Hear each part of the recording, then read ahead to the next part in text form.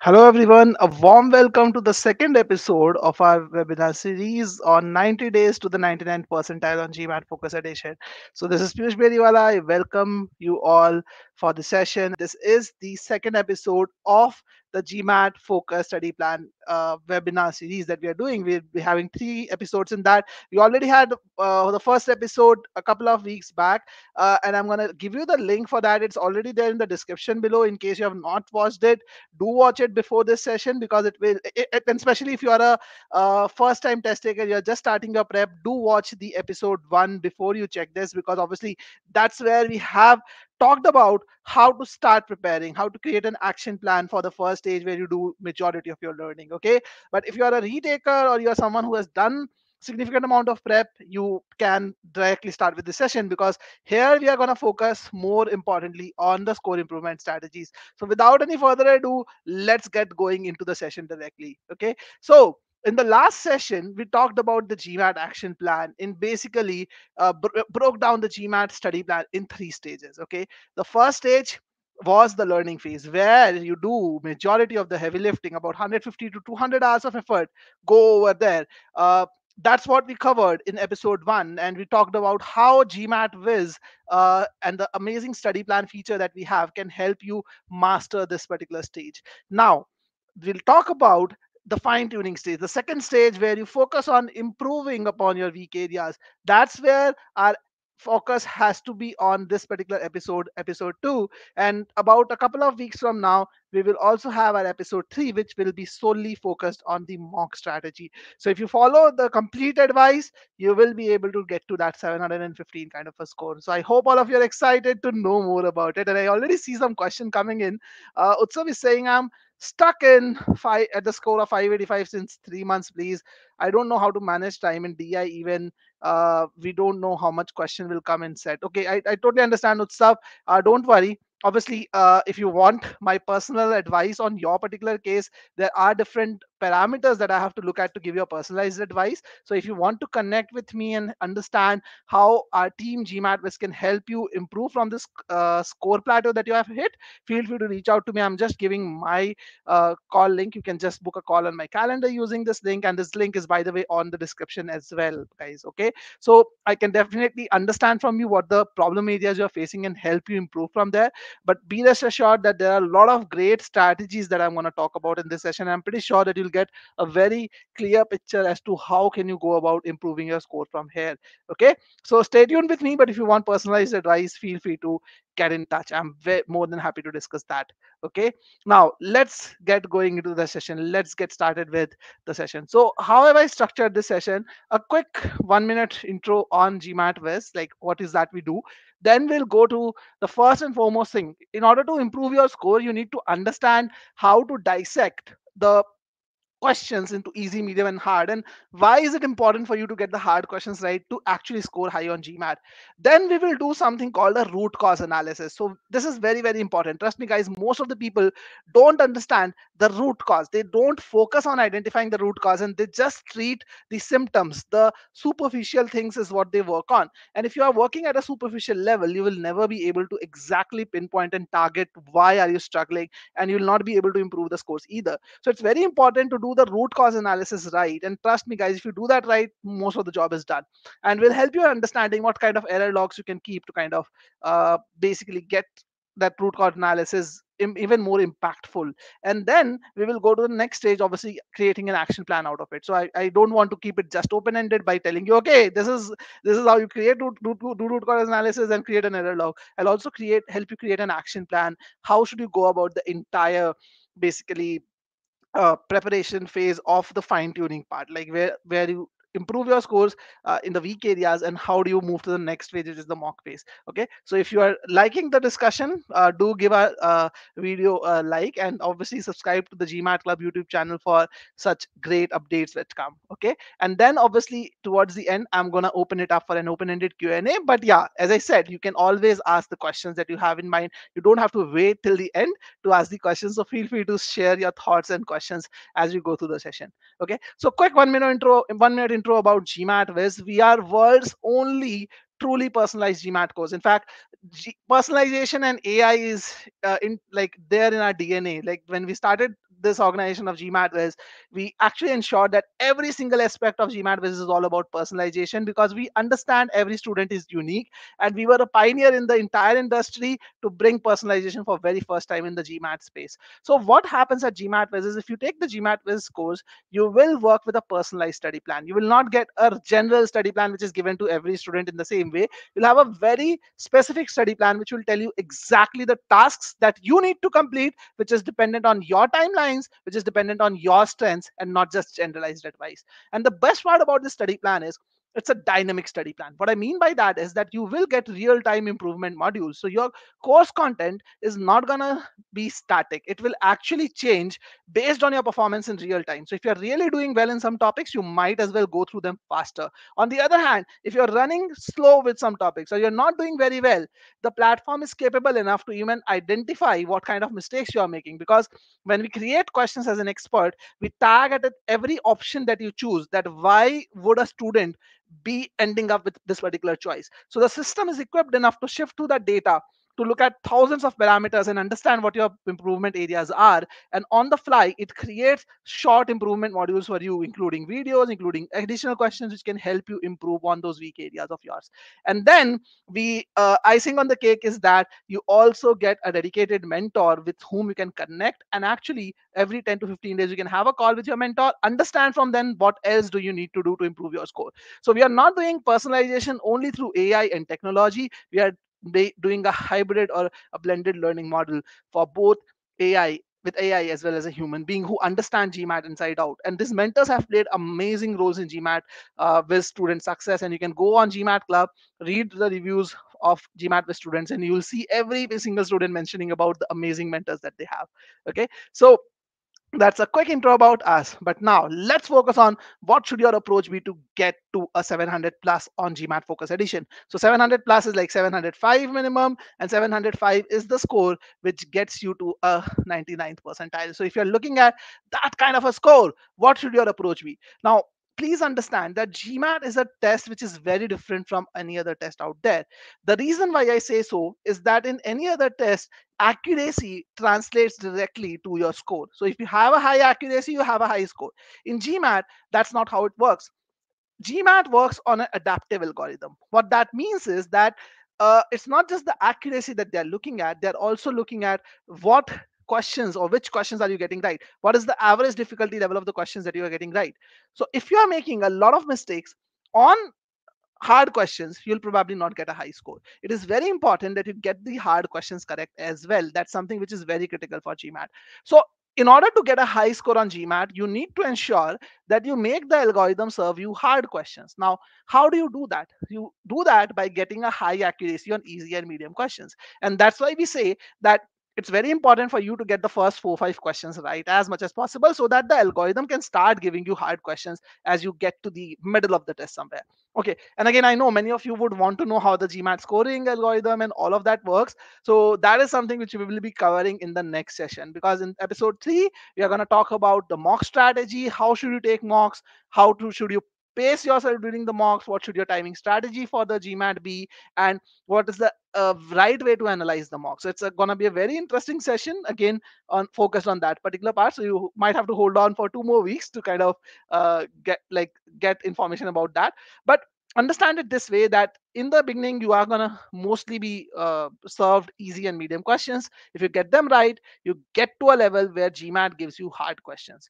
So first thing is to get hard questions served by the GMAT. For that, you have to do well in the first 4 or 5 questions. But that's just the battle half won. If you want to get to the next level, basically, if you really want to get to a 705 kind of a level, you need to get this hard questions right.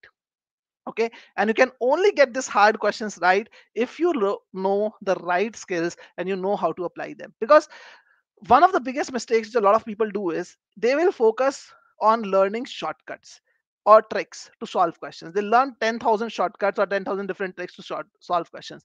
But shortcuts and tricks only work on easy and medium questions. They do not work on hard questions at all. Shortcuts will not help you getting the hard in getting the hard questions right. So if you are learning shortcuts, you will not be able to get a 705 kind of a score, because you will not be able to get the hard questions right. Okay. Now Solomon Friday has a question. Does this apply for GRE? I'm not sure. Like, were you asking about the GRE product of GMAT Quiz? Because that's why when I saw the question, if you are saying that, then yes, what we provide for GMAT is something we provide for GRE as well, and works in the same way. But if you're talking about the adaptive algorithm, GRE, the adaptability is separate, different from GMAT. In GMAT, it's question level adaptive. GRE, it's not question level adaptive. It's still adaptive, but it's a section level adaptive test. Okay, I do another see another question. GMAT Focus versus GMAT Classic. Did the language of the quantitative word problems change at all? Should we use test blank questions from the old prep to the Focus edition? So again, I don't see the language changing in quant a lot, basically, especially the word problems part of it. So you can still use the old questions. In fact, if you go through the OG 2023 and compare it with OG 2022, there is not even a single new question which is there in OG 2023. So GMAT is still using the same type of questions for quant, so you don't have to worry about that. So you can pretty much use the previous questions as well. Okay, I hope that answers your question, KTM. Okay, so as I said, in order to get the high score on GMAT, you need to get the hard questions right. Now, the biggest mistake a lot of people do is when they have to improve their score. And let me ask you guys first, in order to improve your score today, what is that you're doing? I know all of you are here to understand what is the best way to improve your score, and I'm going to tell you that. But I want to hear from you, what is that you're doing today in order to improve your score? Let's say you're stuck at a certain score. I saw Utsav, I guess, right? Utsav asked this question. Yes, Utsav, you mentioned you're stuck at a score for 3 months now, which is 585. What is that you're doing to improve your score from there? And this is a question to all of you who have been preparing. What is that you are doing to improve your score, or what is your strategy to improve your score? Let me hear it from you also. Utsav says practice. I do practice. Okay, what about others? Okay, so let's proceed, because again, I in the interest of time, I'll continue moving forward. But as Utsav says, practice. So practice is one of the very common things which many people do, and that's probably the first thing which I also wanted to talk about. Yeah, growth has said practice. That's something which a lot of people think practice makes a man perfect. Practicing questions is one of the key things many people do. Many people focus on taking more and more marks. They just think, okay, if I take more marks, I'll be probably getting better. And some people also work on conceptual building, and that's what data sorcerer says, like clear out basics when mistake come up, practice and improving speed. So most of the people are doing these things to improve their scores. But what they don't realize is that if you don't identify the right root cause, you'll be actually beating around the bush and not getting to the target score. And practicing alone is not the right thing to do. Why am I saying so? Think of it this way, that if you are not using the right method to solve the question, if you don't know the right method to solve a question, the more you practice, you only get better at using the wrong method, but your method is still wrong. You're getting what I'm trying to say? So you're putting in effort, but you're not getting the outcome because you're putting in effort on something which is probably wrong in the first place. So you have to step back and look at what is exactly happening. Why is that you're making that mistake? And is practicing the right solution to do that? Basically, and is just looking at timing is the only thing. You should look at that as well. You need to understand how to actually identify the root causes first, understand the root causes, and then accordingly you need to create an action plan. So it's important to do both of these things. What most people do is they just create an action plan saying, okay, you know what, I have 20 days before my test, I study 2 hours a day, and my action plan is, okay, for the first 10 days I'm just gonna do about 20 questions a day, 10 questions of quant, which is probably the weakest area, 5 questions of DI, and 5 questions of verbal, something like that. So their action plan is all about practicing. And the reason why it happens like this is because you are only focusing on creating an action plan. You're not focusing on doing the right root cause analysis. So let's give attention to how to do the right root cause analysis. What are the root causes that you are actually that are actually leading to the problem? Now, to most people, when I say what is the main reason why you're not getting the questions correct, the most common response that I hear from most of them is that, Piyush, you know what, in my regular day-to-day practice I can get the questions right, but when I take set for a mock test or set a timer in front of me, I start getting questions wrong. So I feel the only issue that I face is timing, and that's a very wrong problem statement. What many people do is they try to treat symptoms. They try to treat symptoms instead of treating the problems, instead of treating the weak area, the main problems. let's take an example. Let's say you go to a doctor. Okay, you are having typhoid. Okay, you go to a doctor, you tell them that, okay, I have high grade fever, I'm feeling nausea and all of that. Doctor will first diagnose your problem as typhoid. He might give you some small medicines to take care of fever and nausea and all of that. But if he keeps on giving you medicines only for fever, let's say paracetamols and all, it is not going to help you recover from typhoid ever. The doctor has to treat your problem, which is typhoid. So he has to give you antibiotics or whatever is required to take care of your typhoid. But if he doesn't do that, he just focuses on the symptoms, like you are doing right now, that you're focusing on the timing by putting yourself under more time pressure, you might not as well be solving the problem, might as well aggravate the problem. So it's actually very, very critical for you to understand how to do the root cause analysis right. Now obviously, as a student, sometimes you're not equipped enough, you don't have enough experience to do that, and that's where the role of a mentor or an expert comes into picture, and GMAT as mentors help students in identifying that really well. And in case you need my help to understand why you're struggling, feel free to schedule a call on my calendar. The link is in the description, and I've also shared it in the chat. But yeah, it's very, very important, because when we look at root cause analysis, doing root cause analysis, we have to look at multiple factors. We have to look at factors like what are the material that you have used, resources that you have used, because every resource has a different way of, let's say, teaching you how to solve questions. People come across different ways, people get confused, sometimes they use different methods or wrong methods also. We also look at how much time you are taking, we also look at the scores that you are getting, we also diagnose by asking certain questions to understand what is the methodology or the main pain point. So there's a lot of analysis that has to be done to exactly identify the root cause. But I'll give you some idea today what kind of root cause analysis you can do and understand where your problems are and how to tackle those problems as well. Okay, so Federico has a question. He says, hi there, started with a quant 72 on quant, 81 on verbal. Actually, I improved to 75 in 10 days. Any hint on how to get into the 80s? Yeah, Federico, I'm going to cover that as well, especially for quant. So that is going to be covered. But you might have to wait for another 20-30 minutes for that. But I have got that covered. Don't worry about that. Okay. So what are the problem areas? So one problem area is concept specific issues. It's possible that you are doing general practice, but your main problem is related to specific concepts just. Okay, but that is a very small problem, and it's very easy for many people to identify. The most difficult problem to identify is module specific issues. Like it's possible that you are having issues with entire modules, you're having issues with the entire uh, critical reasoning portion, or the entire reading comprehension portion, or the entire word problems bit. Now whenever you have issues with the entire module, a module is a collection of multiple concepts, think of it this way, which are related to each other.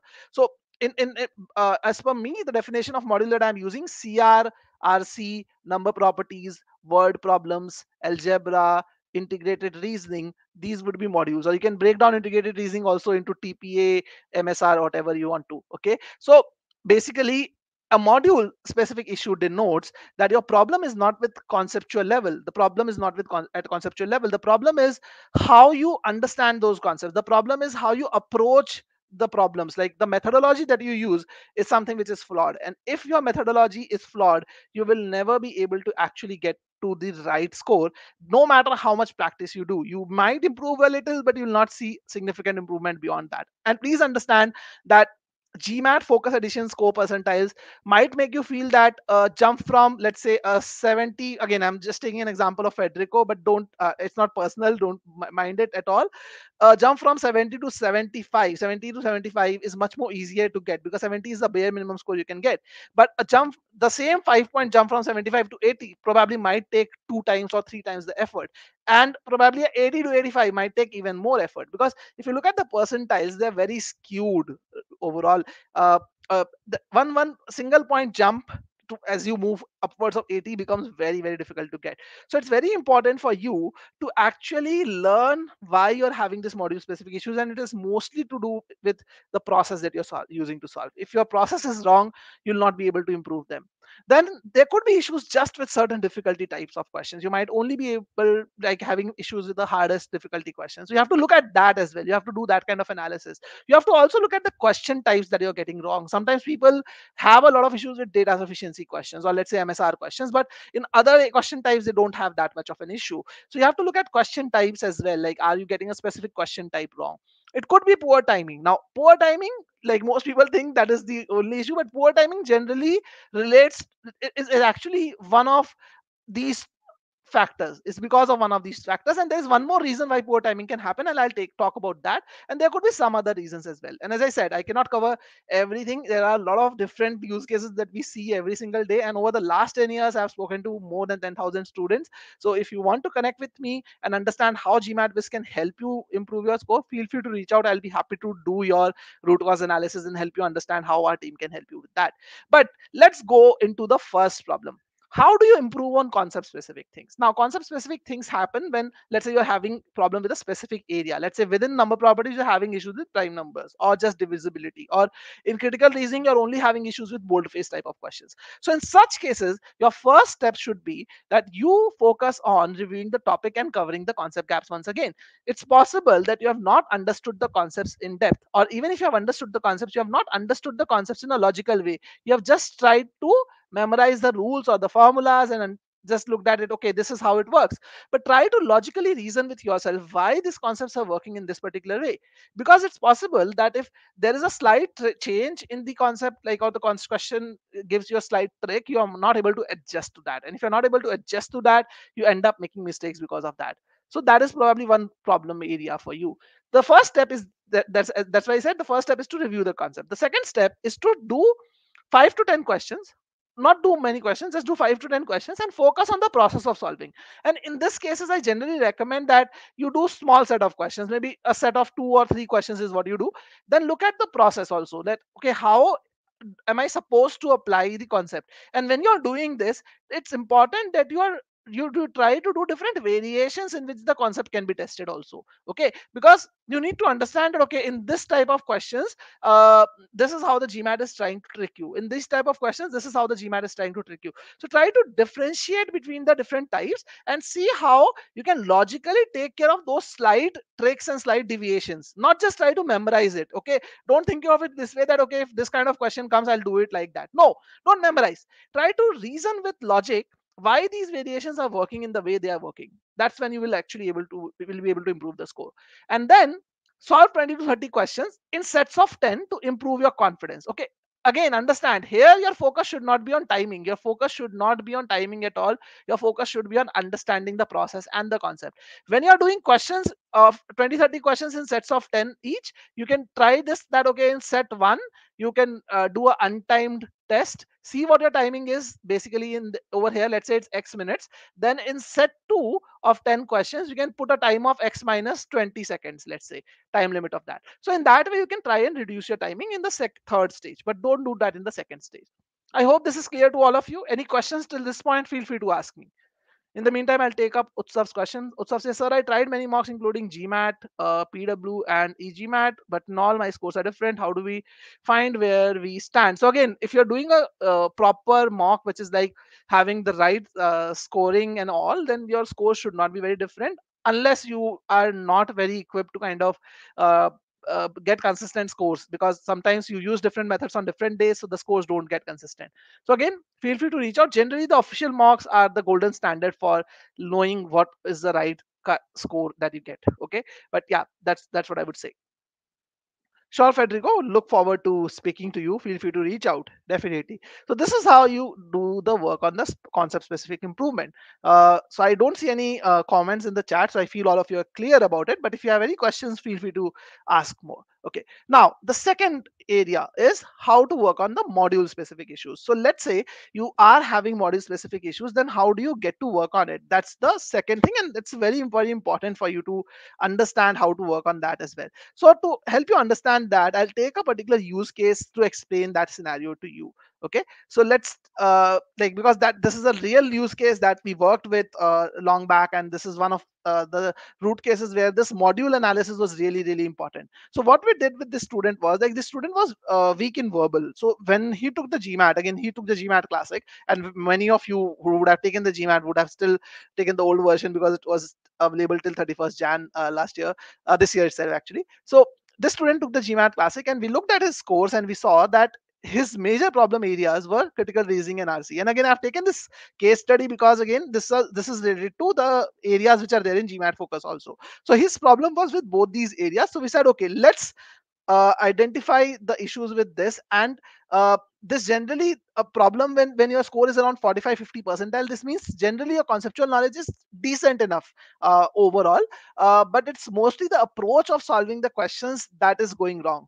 So this guy Akshat actually improved his scores by 80 point in just 24 days. So I cannot share his entire case with you today, obviously, but I'm sharing the link of his interview in case you want to watch it out. You can do that at your time later. I have the link in the chat here, basically. But how he improved his CRNRC. So this is the module wise improvement that you can do. I'm just giving you an advice around it. So first thing you need to do is understand the methods better. So improve your understanding of the methodology. So for example, in critical reasoning, what we saw was that Akshat was not using framework driven pre-thinking approach properly. So he was trying to pre-think, but he was not using the framework driven pre-thinking approach, which is the improved version of pre-thinking, which allows you to compartmentalize question types into different frameworks and has a clear cut way of thinking around those frameworks and understanding the assumptions that are there. Okay, we have conducted a lot of webinars around that. In case you want to check out the webinars, you can always search on YouTube framework driven pre-thinking by GMAT, and you will definitely get to see some of those videos. So then we recommended that after using this, learning this methodology and improving your understanding of this, review the solutions in depth, even for the correct questions. So what we started telling him, what we recommended him is that when you're solving questions in your notepad, you note down why you eliminated each of the choices also.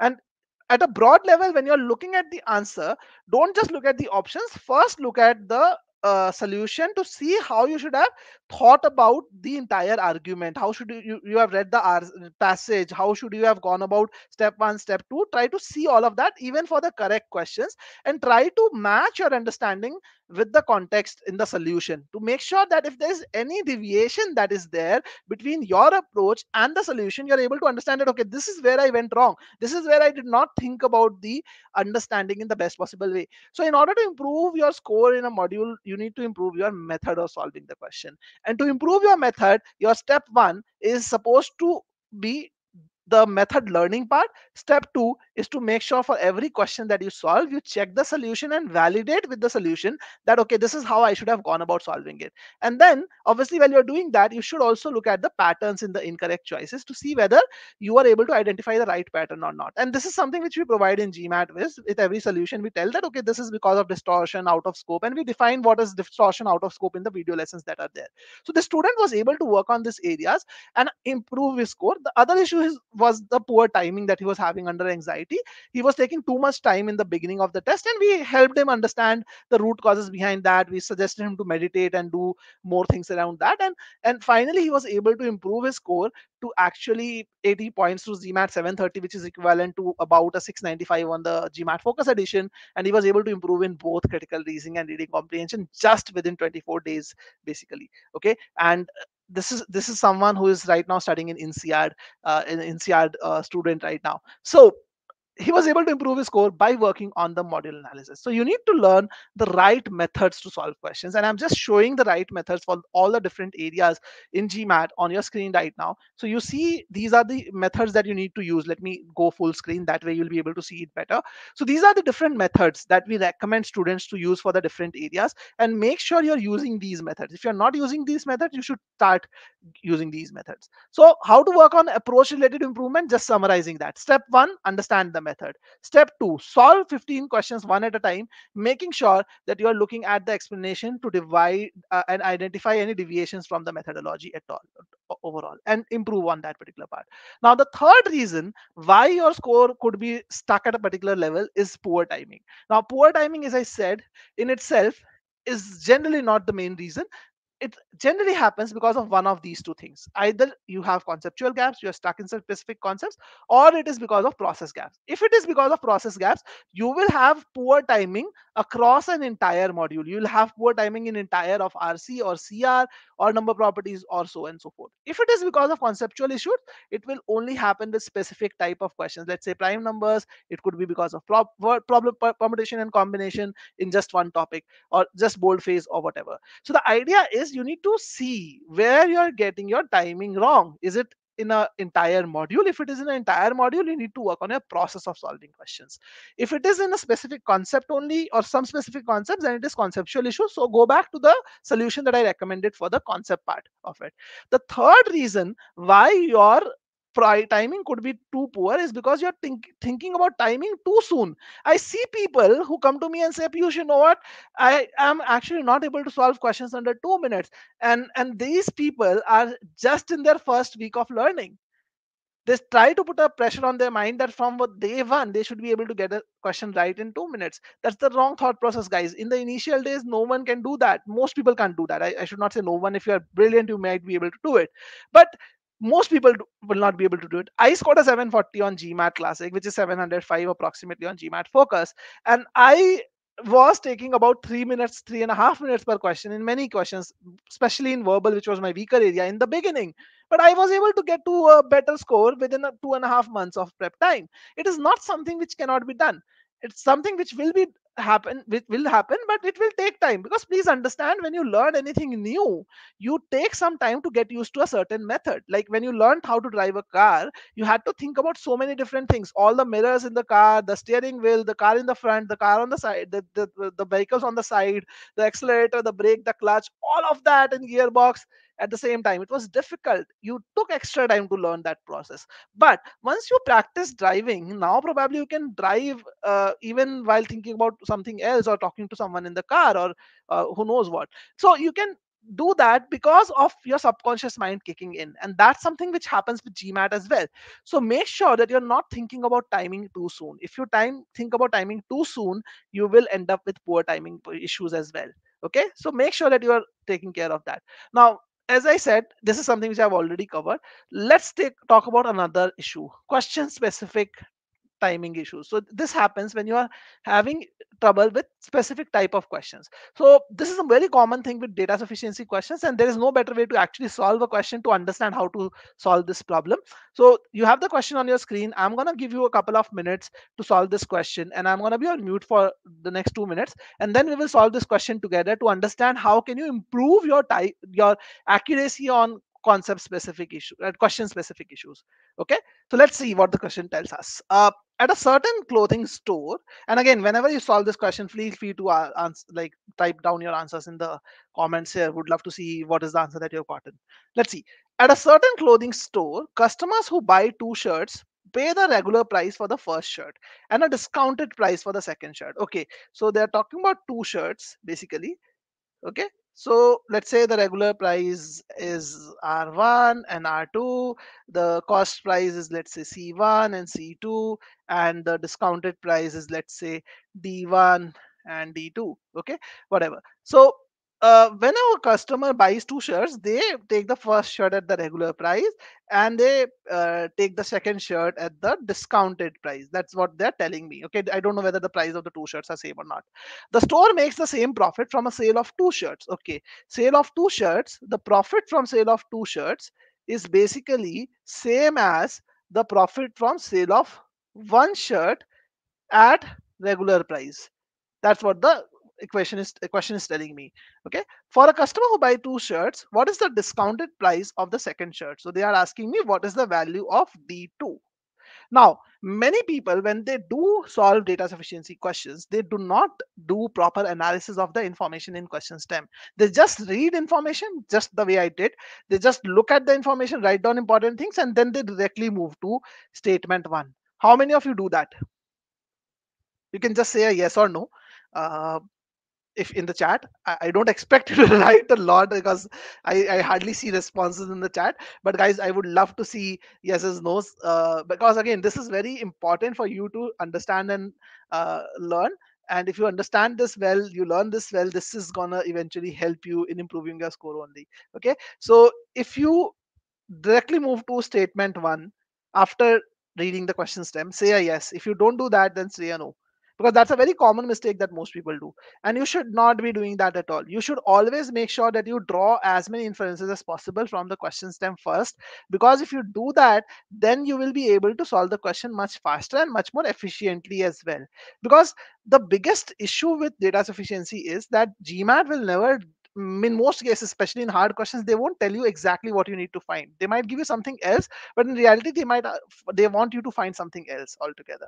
So it's very important to simplify the questions time and draw as many inferences as possible, and then probably you'll not even need to spend that much time on the individual sentences or statements. Okay, so let's try to do that. So profit from sale of two shirts is same as the profit from sale of one shirt at regular price. Okay, so what is my profit from sale of first shirt? That is R1 minus C1. What is my profit from sale of second shirt, which is R2, sorry, D2 minus C2? It's not R2 minus C2. Let me just remove this part a bit. Okay, so basically, the second shirt is sold at the discounted price. That is what is given to me. So D2 minus C2 is the profit from the second shirt. So this is same as the profit that I make from selling just one shirt at the regular price. So basically, this gets cancelled out. So what I know is D2 minus C2 is 0, or in other words, C2 is equal to D2. So you can try to do this mathematically, that the way I have shown it over here on the screen, or you can reason logically also that if the shop or store is making same profit on sale of two shirts as it is making on the sale of one shirt at regular price, that means it is not making any profit on the sale of the second shirt, right? If it is making the same profit on sale of two shirts vis-a-vis the sale of one shirt, that simply means that they are not making any profit from the sale of the second shirt. What that means is that the second shirt is being sold at the cost price, which is what we have gotten to, that what the second shirt is being sold at the cost price, and we know that the second shirt is being sold at the discounted price, right? So D2 is equal to C2. So in a way, the question is asking us D2, but even if you know the price of the second shirt, which is C2, we will be able to find the answer still. And if you are able to analyze it to this level, the question will be a cakewalk for you. Let's look at statement one. The regular price of each of the two shirts that the customer buys at the regular store is $16. So it tells me the regular price, but does it tell me the discount? Does it tell me the cost price? No, it doesn't give me any information about the cost price or the discounted price. So I cannot answer the question using statement one at all. Okay, now let's look at statement two. The cost of to the closing store of each of the two shirts is $12. So it's saying that C1 is equal to C2, which is $12. And this is what I need, right? If I know the value of C2, I know that is the value of D2, and that's good enough for me to answer the question. So statement 2 is sufficient to answer this question. That means the right answer is option B. And see how easy it is if you draw inferences from the question step. So what I wanted to communicate was that whenever you have a question specific issue, you're mostly going wrong with the way or the approach that you're using to solve the question. If you improve your approach, your score will also improve. Okay, so do proper pre-analysis and draw inferences in case of data sufficiency questions. It's very, very important. It helps you save time, it helps you improve your efficiency also. Now let's look at the next thing, which is how should you maintain an error log. So when you have to, obviously, to do root cause analysis, you would need an error log as well. So to maintain an error log, I recommend to make sure that you note down all this information. Obviously, the question reference, the section, whether it is from quant, verbal, or data insights, what is the module, like algebra, number properties, critical reasoning, what is the topic that the question is from, the subtopic of the question, whether it is an easy question, hard question, or medium question, how much time you are taking, correct or incorrect. Then try to identify the main error why you're getting the question wrong. Okay, so for example, over here I have written whether it is a concept related issue or a process related issue. So it's a process related issue, and so my conceptual knowledge was fine when I was solving this question. I know how to find the nth term of a series. It's just that when it was coming to solving the question, I, instead of using my right method, I started plugging numbers in this case. So is the revision required in this question or not?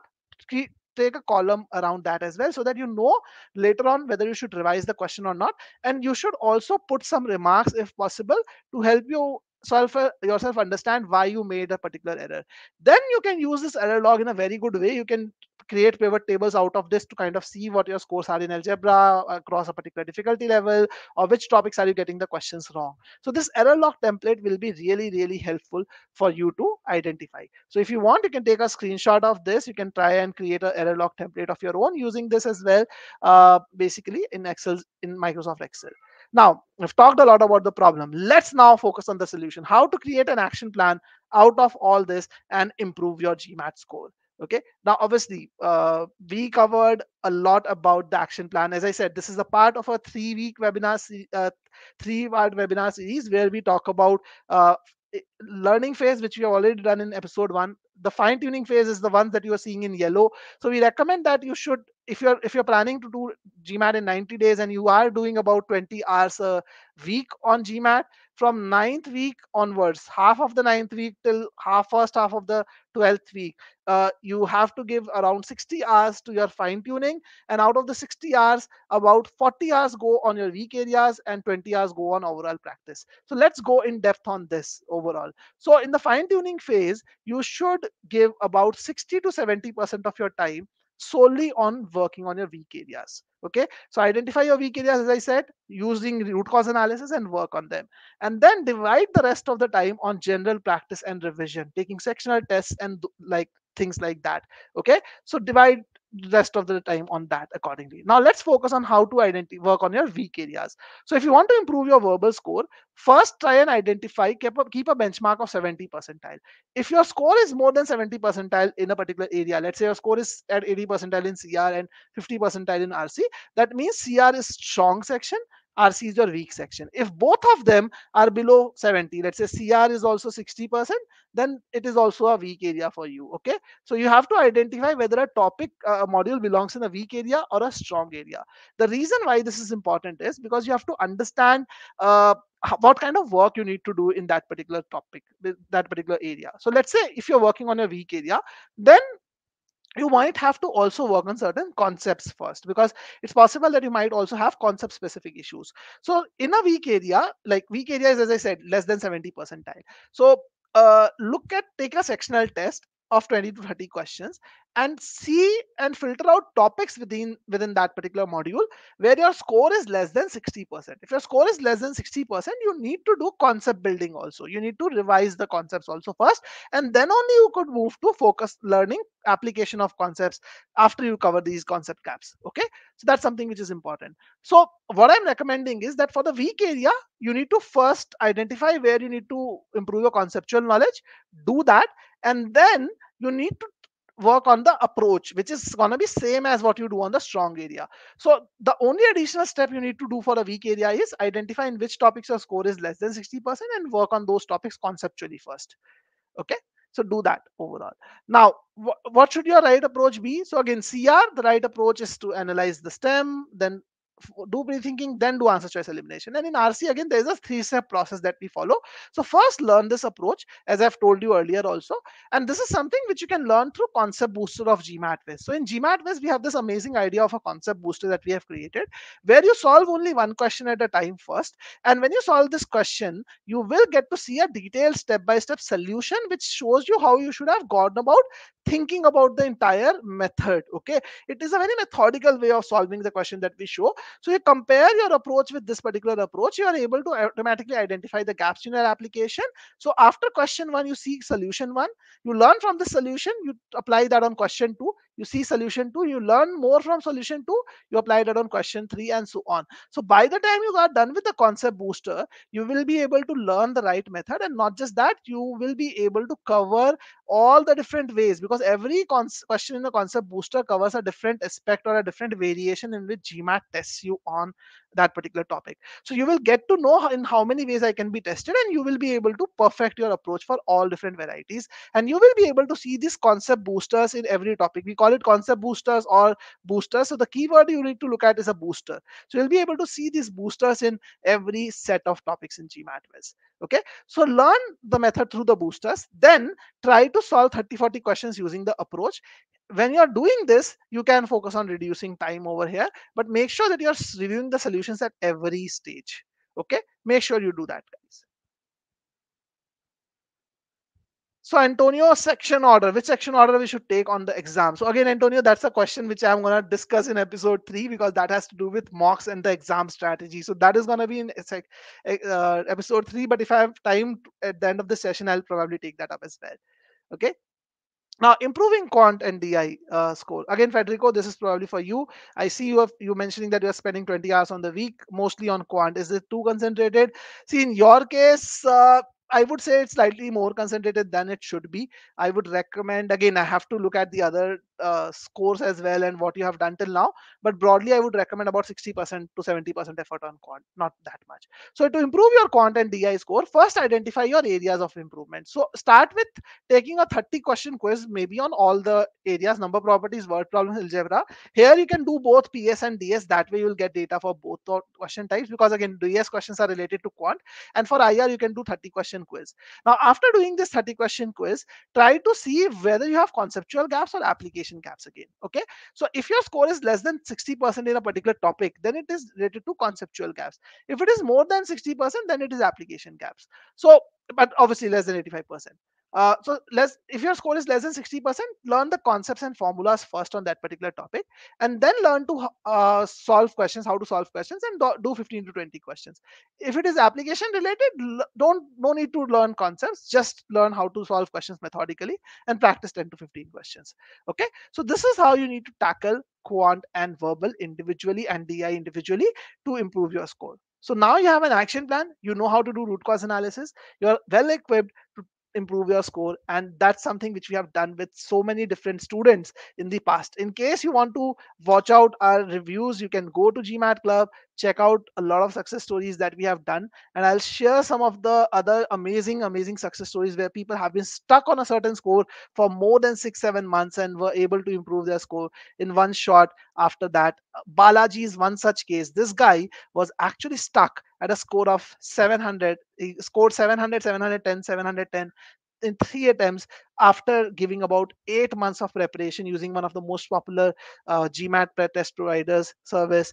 And then he came to GMAT Wiz, and within 2 months, he was able to improve his score to a 760. His verbal score saw a jump from almost 10 points, 35 to 44. He improved his verbal score by so much in just one attempt. Okay, so there are many people we have helped improve their scores from. In fact, GMAT Wiz has delivered the highest score improvement in the industry today in overall. So feel free to reach out to us. You have the contact details on the screen. But yeah, I'll take up Antonio's question. In which section order should you take the test? So there are two different ways to look at it, Antonio. Some people say start with your strongest section first. Some people say start with your weakest section first. So if you are someone who generally has, like, you are very strong in your strong section, like in quant for example, if some people are very strong, they can probably wake up from their sleep and still get a good score in quant.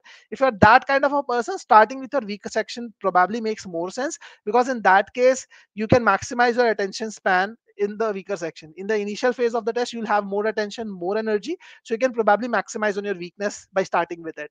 On the other hand, if you're someone who takes time to get, let's say, into the zone, like you take time to warm up and all of that, then you can start with the stronger section, because then you can probably, even in the stronger section with slightly less attention, you are able to do better. That's the idea. So you need to maximize your attention span. Okay, I generally prefer starting with the weakest section first. That's the best thing that I feel, and that is something which works with many people. So that is one way I'll go, but again, I'll cover this in depth in episode 3. Happy to hear, Federico, that you were able to find the session helpful.